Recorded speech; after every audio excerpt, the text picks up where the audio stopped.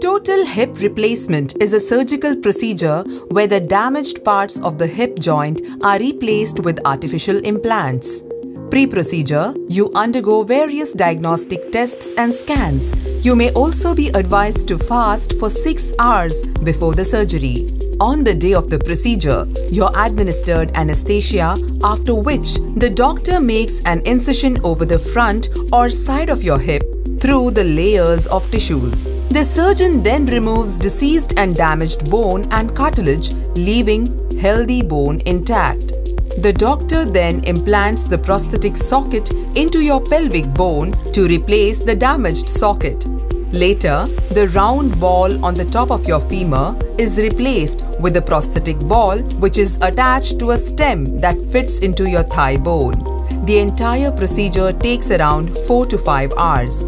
Post-procedure, you may remain in the hospital for 2 to 3 days to ensure optimum recovery.